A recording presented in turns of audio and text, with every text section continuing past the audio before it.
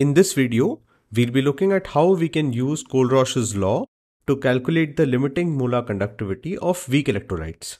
Now this plot here is a variation of molar conductivity with concentration. And we have seen these curves before. The green one is the variation of molar conductivity for a weak electrolyte, and this white line is the variation of molar conductivity for a strong electrolyte. And in one of the earlier videos, we have discussed how to find the limiting molar conductivity or the molar conductivity at infinite dilution for a strong electrolyte. If you don't remember, I'll just quickly remind you. So what we did was we extrapolated this curve to the point where it cut the y-axis. So here, if I extend this line, it intersects the y-axis at this point. And this value will be the limiting molar conductivity or the molar conductivity at infinite dilution for a strong electrolyte.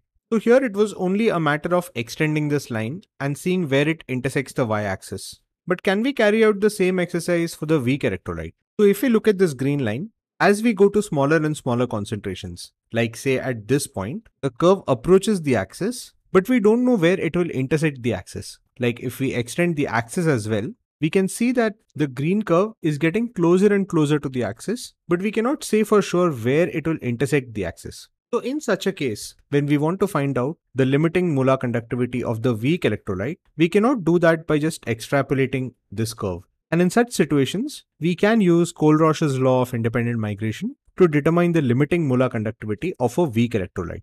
And one more thing, now because of my bad drawing skills, it may look like this green line will intersect this white line, but we know that that will not happen. Because earlier we had derived the equation for this curve, which was a hyperbola. And we know that this hyperbola will be an asymptote to this line. So it will never intersect this line, but it will keep getting closer to this line as we go to smaller concentration values. And the other thing is, let's say you really want to find out where this is going to intersect. And to do that, you measure the conductivity at smaller and smaller values of concentration. So when you are at these very small values of concentration, you run into experimental limitations. Like for example, we know that the least count of a regular scale or ruler is 1 mm. So we cannot measure any length which is less than 1 mm using that scale. So just like that, when we try to measure the concentrations at very small values and the corresponding conductivities which are very large, we could hit these experimental constraints. And again, one way to get around this would be to use Kohlrausch's law of independent migration. So let's see what that is. Now, when Kohlrausch was looking at the data for molar conductivities of different electrolytes, a pattern was observed. So let's say if you have two electrolytes, one in the form of NaX and one in the form of Kx, where X can be any anion. So basically we have the same anion but different cations for both of these electrolytes.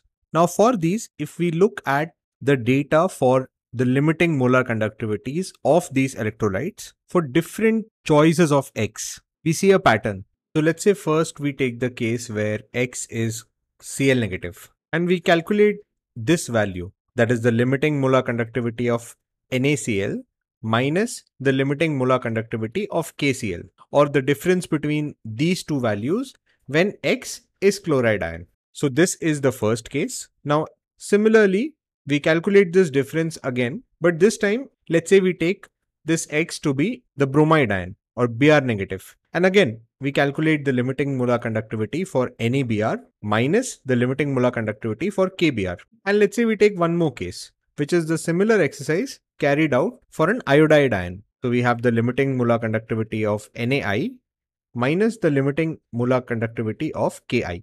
Now what we see is in all these cases, these values come out to be approximately equal. So what this could mean is that the value of this expression seems to be independent of the choice of the anion, because this difference turns out to be approximately equal irrespective of which anion we choose. And a similar trend is also observed when we take the same cation but we use different anions. So based on these observations, we can make some calculations. Let's see what those are.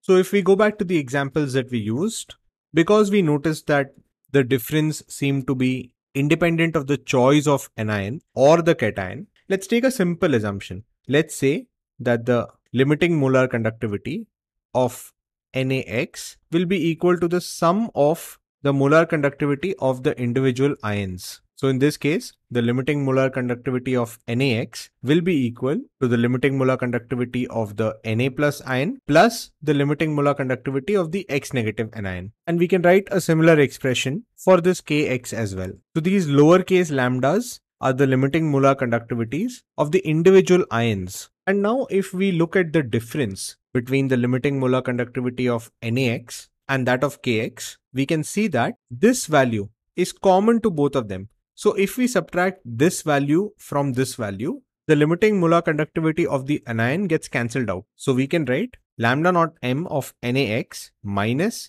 lambda naught m of Kx will be equal to this value minus this value. So we have this expression and we can see that the lambda naught X negative gets cancelled here. And so this difference is equal to the difference of the molar conductivities of the individual ions. And this explains why we got similar values for different choices of X. So let's say if X is chlorine, we know that the limiting molar conductivity of NaCl will be equal to the sum of the limiting molar conductivities of the Na plus ion and that of the Cl minus ion. But what if we were looking at something like MgCl2? In that case, how can we write this expression? So it was observed that in such cases, we can write it as lambda naught for the Mg2 plus ion and 2 times the lambda naught for chlorine negative ion. So we have multiplied the limiting molar conductivity of this ion by the number of such ions when MgCl2 dissociates. So based on this, we can write a generalized expression for the limiting molar conductivity of any electrolyte as equal to the sum of the limiting molar conductivity of the individual ions multiplied by the number of cations or the number of anions. So this is the generalized expression of Kohlrausch's law of independent migration. Now let's see how we can use this expression to find out the limiting molar conductivity of a weak electrolyte. Let's say we want to find the limiting molar conductivity of CH3COOH and we are given these 3 values which are the limiting molar conductivity values of CH3COONA, HCl and NaCl.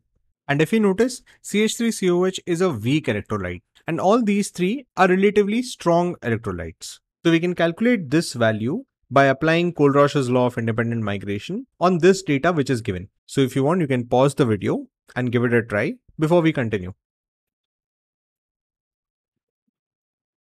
Okay, so let's see how we can find out this value. Now the first thing is that since we are given these 3 values, let's apply Kohlrausch's law for CH3COONA, HCl and NaCl, which will look something like this. So we know that the limiting molar conductivity of CH3COONA will be the sum of the individual limiting molar conductivities of CH3CO negative and Na plus.